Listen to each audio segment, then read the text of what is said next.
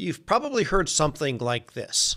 A glass of wine, red wine in particular, is good for your heart. But what if that research got it wrong? Health benefits have been, at best exaggerated and are probably non-existent. That's Tim Stockwell, a scientist at the Canadian Institute for Substance Use Research and a professor of psychology at the University of Victoria. There's lots of respected, independent, fair-minded people who just look at some evidence, and I think less critically than they should, and they publish studies. It's very easy to do a big study finding health benefits if you don't look at it too critically. But the alcohol industry might have had a greater fight on its hands.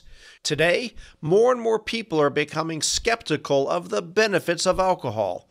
Trends like sober curiosity and non-alcoholic beverages are growing in popularity. And the data suggests that the new science is having an impact. People are drinking less. I think we're going to see this cohort being more open to health initiatives around alcohol. On today's episode, how the science on the benefits of alcohol was wrong, and where the future of drinking culture goes from here.